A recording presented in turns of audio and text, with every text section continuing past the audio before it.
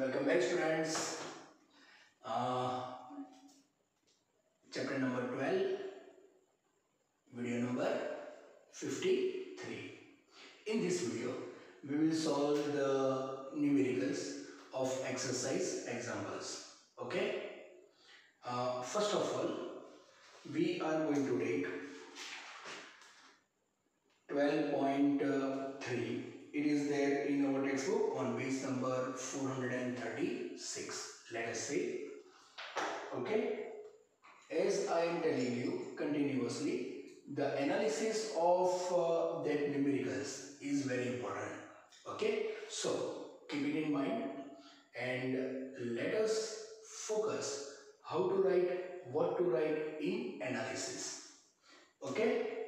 So 12.3.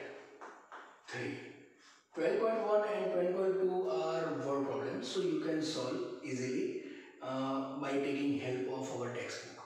Okay. Now let us see what is the absorbent wavelength present in the Paschen series of spectral lines. What is given? Shortest wavelength means shortest wavelength. We will say as it is given Paschen series. So if it is a Paschen series, then we know that lie, ba, pa, break fast. Lyman, bracket, lie, ba, pa. Paschen. Paschen means 3. So in Paschen series, 1 upon lambda is equal to r, 1 upon here lie, ba, pa. So here it is 3 square minus 1 upon n square, and n value starting from 3, n value starting from 4, 5, 6 and so on up to infinite. Okay. If it is given instead of shortest, if it is a largest wavelength, then at that time you have to take n is equal to 4. It is the first largest wavelength. Okay, for our understanding, if there is a change, what is the change?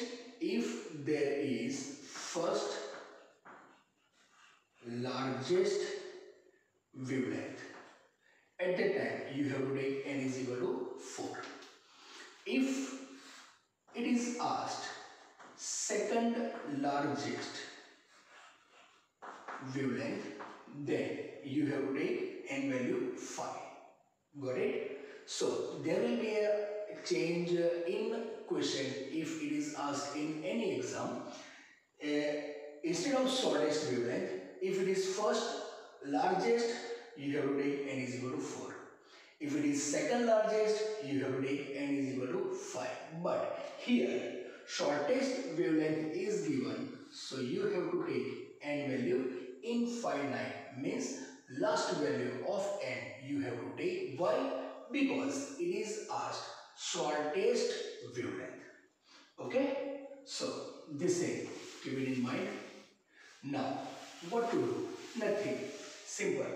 You have to put the value of n here. So we are getting 1 upon lambda is equal to r. What is r? R is nothing but Rydberg's constant, and it is 1.097 multiplied by 10 raised to 7 meter inverse. Okay, put the value of n infinite here. So rest of the things as it is 1 upon 3 square, that is 9 minus 1 upon infinite square. And we know that 1 upon infinite, its value is 0. So you are having 1 upon lambda is equal to r by 9. Got it? Value 0, r by 9. What is asked? Shortest wavelength. So lambda is equal to 9 by r. 9 as it is r. What is the value of r? It is here. So it is 1.097 multiplied by 10 raised to 7. Okay. So do the calculation. 9 divided by 1.097. The value will be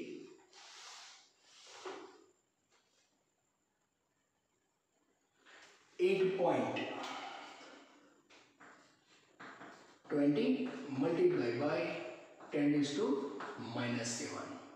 So take on this side. So 8.20 multiplied by 10 raised to minus 9 meter.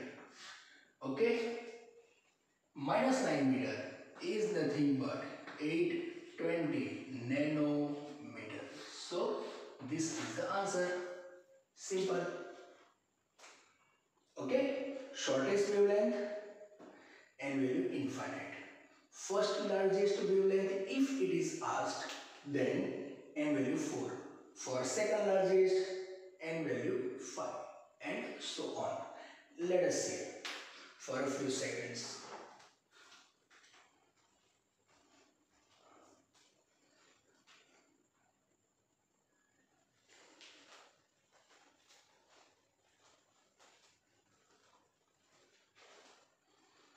Okay, now let us see exercise example number 12.4. Is this okay?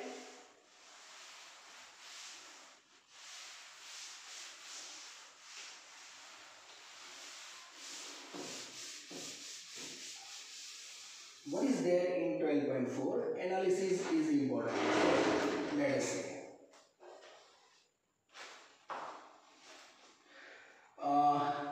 The difference of energy is given. What is given? 2.3. Right? That means energy is given. E is equal to 2.3 electron volt. We want to convert this energy into joule. So you have to put the value of E. That is 1.6 multiplied by 10 raised to minus 19 joule. Okay. Energy, separate two energy levels in an atom. What is the frequency of radiation emitted? First, we have to find the frequency, and then what is the frequency of the emitted radiation when the atom make a transition from the upper level to the lower level. Means you have to find only frequency. We have equation. Which equation? E is equal to HF. Right? Just now you have to remember this equation. We will have this equation in chapter number 11. So from that, find out F. So we are getting F is equal to E by H. What is value of E? That is 2.3 multiplied by 1.6 multiplied by 10 raised to minus 19. Value of E in joule upon H. What is H? H is nothing but Planck constant, and it having value 6.625 multiplied by 10 raised to minus 34. Take it outside. Do the calculation. 2.3 multiplied by 1.6. I have made a calculation. So let me see. It is 3.68. 3.68 divided by 6.625 multiplied by 10 raised to minus 19. Take minus 34 outside. It is plus 34. So is equal to 0.5554 multiplied by 10 raised to 15. Okay, 10 raised to 15. take 1 point on this side. So you will get 5.554 multiplied by 10 raised to 14 hertz etc. Isn't it? It is very easy. Just one equation is equal to HF, make a subject F. Here you have to keep in mind value of E is given in electron volt, so you have to convert into joule and simple small equation, small calculation. Have a look.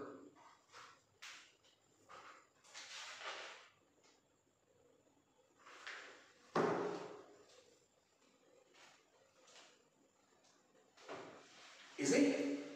Now let us see 12.5.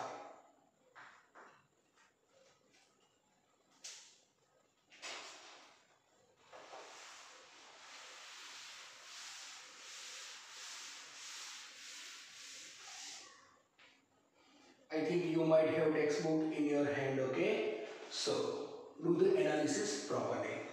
12.5. The ground state energy of hydrogen atom is minus 13.6 electron volt. Means ground state, n value 1.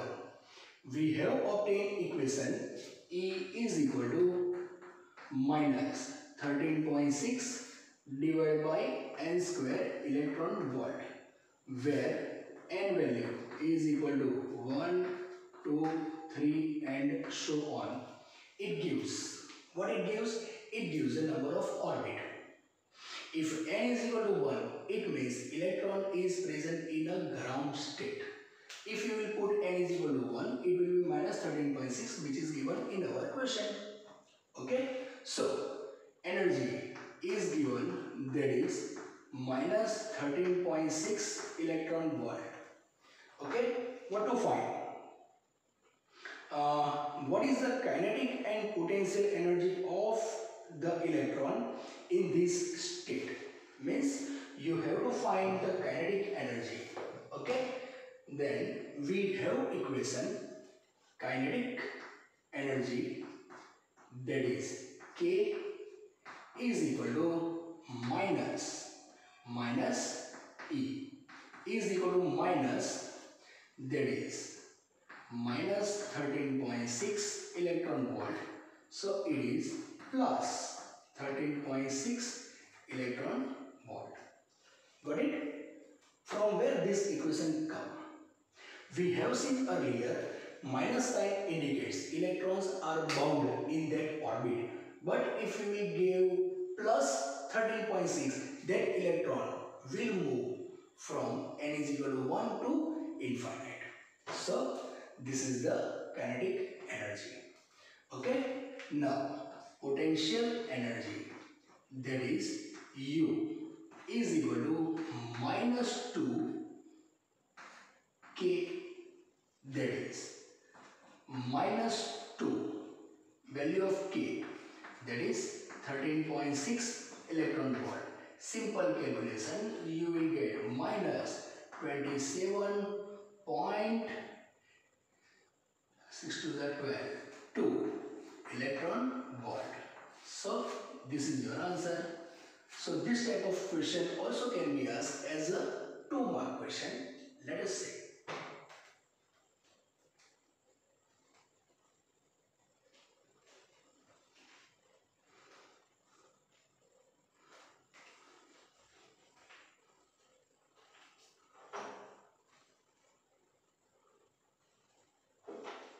Okay, now 12.6.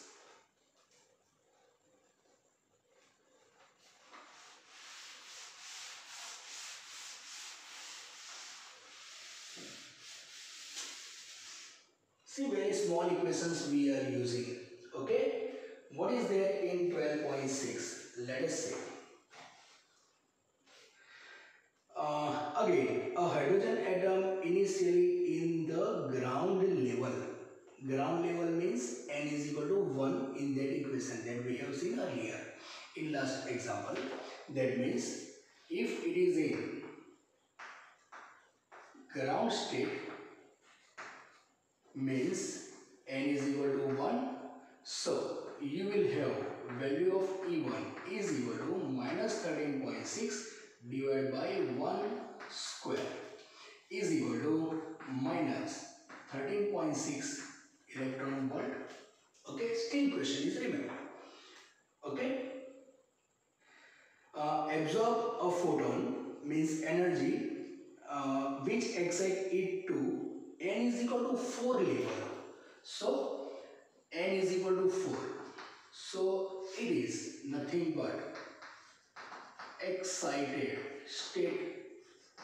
Put n is equal to 4 in our equation, that is E4 is equal to minus 13.6 4 square is equal to minus 13.6 divided by 16 is equal to, the answer will be 0.85 electron volt.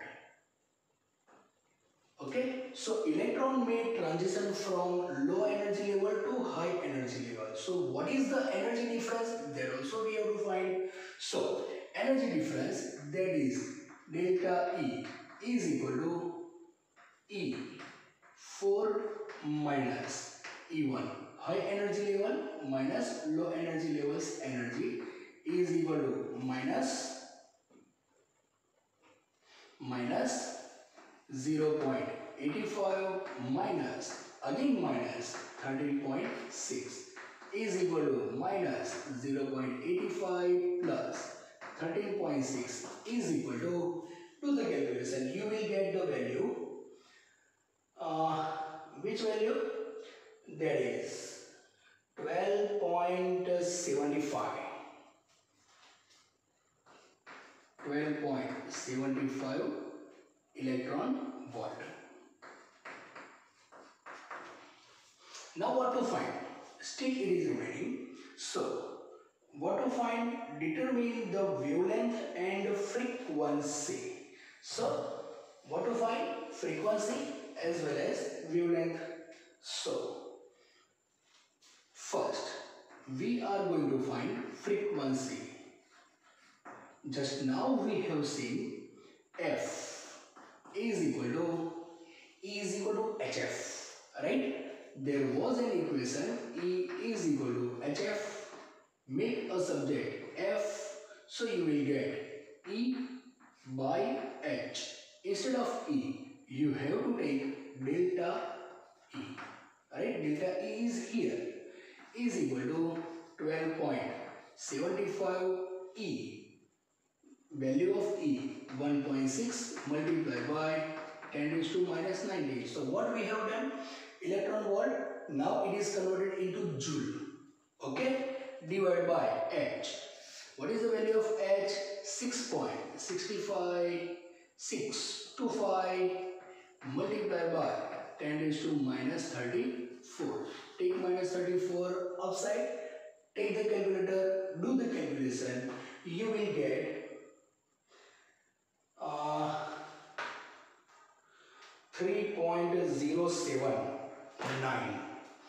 You will get 3.079 multiplied by 10 raised to 15 hertz XZ. Right? So this is about frequency.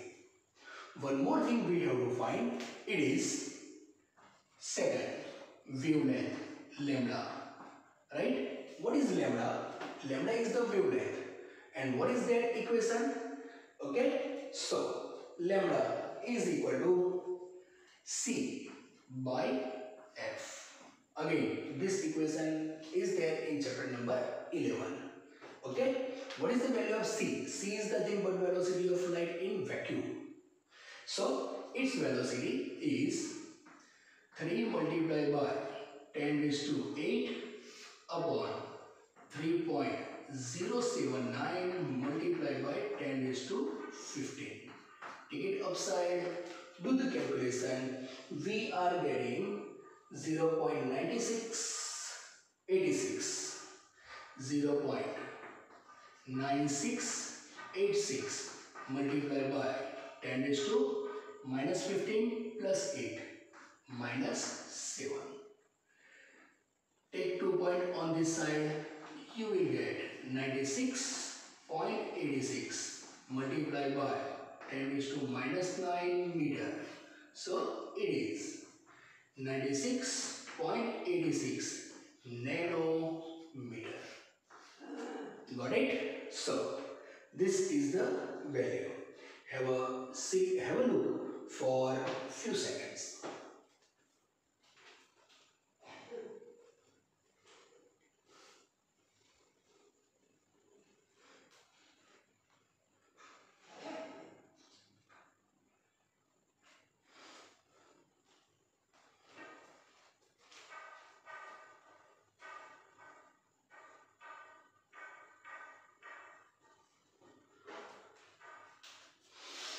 Okay, simple equations. F is equal to delta E by H and lambda wavelength is equal to C by F. Now, very small numerical we will see, that is 12.10 and remaining, that is 8, 9 and 7. They are the long numericals that we will see tomorrow. Okay. What is there in 12.10? Let us see.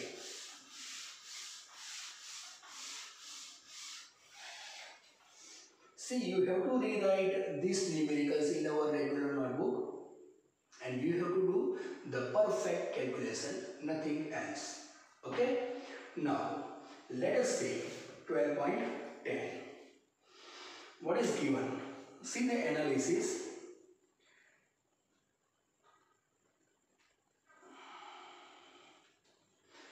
In accordance with that Bohr model, find the quantum number. Quantum number means n. Okay, so we have to find n. N is equal to, we have to find what is given. Okay, so quantum number, that characteristics, the Earth's revolution around the sun in the orbit of radius. Radius is given 1.5 multiplied by 10 raised to. R is given 1.5 multiplied by 10 raised to 11 meter. Okay. Then with orbital speed 3 multiplied by 10 raised to 4 means V is given 3 multiplied by 10 raised to 4 meter per second. Okay. Mass of the earth is given, that is m is equal to 6 multiplied by 10 raised to 24 kg. That is m is equal to 6 multiplied by 10 raised to 24 kg. Which equation we will use? Think of that.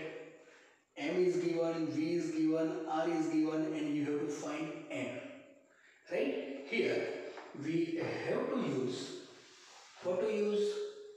Bohr's hypothesis number 2. What was there? There was MVR, that is orbital angular momentum is integral multiple of h upon 2 pi.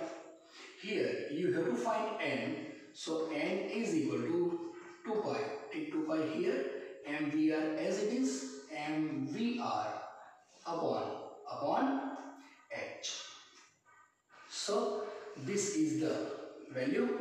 Put the value, find the answer. Let us see.